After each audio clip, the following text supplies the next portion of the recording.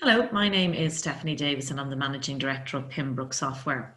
I'd like to point out a feature there in Sage that may not be widely used currently, and that's bank feeds. You'll see here I've got a list of test bank accounts, and you can see which ones are bank feed enabled or not. If I click on the one that is not currently at the moment and I click on bank feeds, it will prompt me to connect to my bank. All I need is my online login details. Once I've those, 3 or 4 steps, and I've got my bank feeds connected to Sage 50.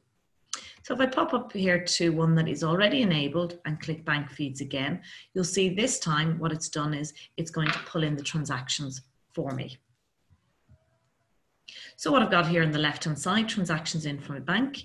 What I'm able to do is I can do one or many. So if I say these are going to be bank payments, I'll click onto my bank payment.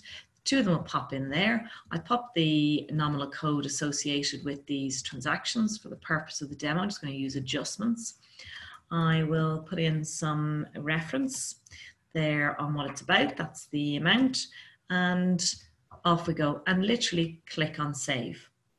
You'll see now I've got a receipt. So if I click on a receipt here and I know what that one's for, I can click receipt, and again, money in, I'm given the number of options and the transactions of what I can post. Click on OK. Again, I'm going to select my adjustments, pop in my any details I've got there about the transaction, click on save. Now I've got 2 options here. I can confirm the match, or what I can do is I can confirm and continue to reconcile. So if I do that, I'm going to pop into a saved reconciliation, and automatically that will pop them from up here into unmatched down into my matched list.